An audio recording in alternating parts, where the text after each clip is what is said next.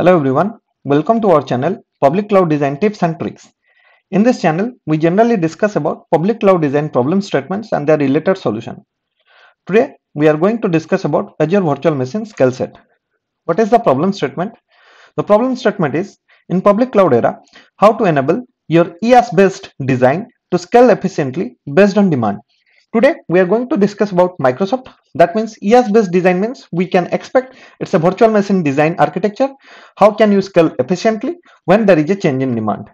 So what is scaling capabilities? Let's try to understand. It is the ability to maintain the efficiency of a system or software as demand changes and technology evolves. You can think about this e-commerce portal. When there is less number of requests, the e-commerce portal is stable enough.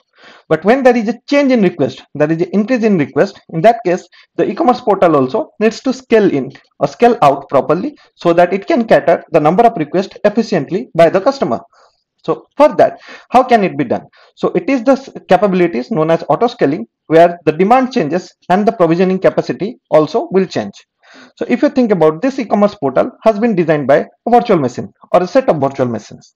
Okay, and there is an increase in number of requests. So it's a Black Friday sale and there is a huge increase in number of requests. Then how your virtual machine will scale properly so that the request can be catered properly. That is where the auto scaling is coming to picture.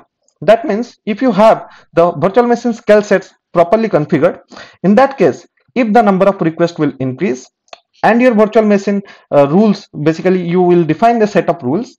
Based on that, your virtual machine will be able to scale out efficiently. That means it can scale up to 1,000 number of instances to cater the request. And when there is a decrease in the request, then your virtual machine should be able to scale down. So that is what the capabilities of virtual machine skill sets. So based on the configuration rule or based on the rules that you are going to define in the skill set, based on that, it can increase or decrease. And these rules can be defined as different metrics. That means CPU utilization, memory utilization, or number of requests. Based on that, you can define that. So that is what known as virtual machine skill sets. Now, the point is, why VM skill sets? To maintain a consistent configuration across your environment. So if you think about, you have to increase number of instances and it is a EAS based instances. That means you have to make sure all the instances should have same configuration. Second, the VM size, this configuration, application installation should match across all your virtual machine. Otherwise, it is not a PaaS services like app services and all where the configuration will be taken care by Microsoft. As it is a EAS based, architecture and based on the shared responsibility model, you have to make sure this configuration should be efficiently defined. And that is where virtual machine skill set will help. And then all the VM instances are created from the same base OS image and configuration. For all these capabilities, VM skill set is the best solution where you can realize all these capabilities to increase your number of instances and to cater your number of requests which is coming to your system.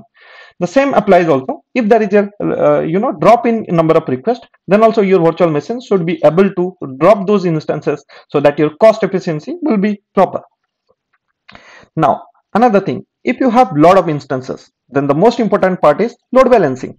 How your request is going to cater to the respective instances when there is an increased number of requests. So VM skill set supports two load balancer. One is layer 4, which is a standard load balancer for traffic distribution. Another is layer 7 application gateway where you can realize TLS termination and traffic distribution. So both the load balancers are currently supported by the VM skill set capabilities. Now let's think about a simple example which I derived it from a Medium post.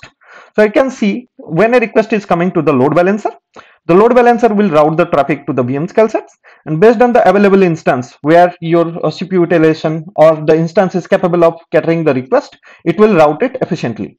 So it is the load balancer which is taking care of that part, and it is the skill set which knows like how many instances will be needed based on the request. So this is how your your request will be looked like, and at the end VM skill set will be available also into multiple availability set. So you can define to get your availability high, you can define or you can deploy your VM skill set into multiple availability set. Now, what is the supported instance count? what is the max instance that VM skill set can cover. So with flexible orchestration, you can scale out, or you can move your instances up to 1000 instance, and also 600 instances for managed images. Now, as I said, like orchestration mode, then we need to understand what is our orchestration mode. Orchestration mode is the heart of virtual machine skill set. So skill set orchestration modes allow you to have greater control over how virtual machine instances are managed by the skill sets. So that means it is the brain, or it is the heart, which define how it should be configured. So there are two types of orchestration mode. One is uniform orchestration mode. Second is flexible orchestration mode. Uniform orchestration mode is identical grouping of virtual machine, which guarantees maximum up to 100 plus VM. That means you need 100 instances of max instances of scale out. In that case, you can choose uniform orchestration mode. Flexible orchestration mode is high availability guarantees, which also can be deployed with availability zone with 1000 instances, which is the best solution most of the cases.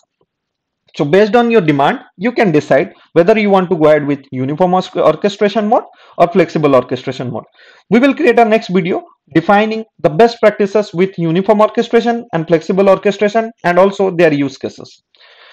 These are all data that I have gathered from Microsoft portal, as well as a few from the Medium post. So feel free to follow these documents, and I will share the link in the video description. If you like the video, then don't forget to share and comment in our video. Thanks a lot for watching. Thank you.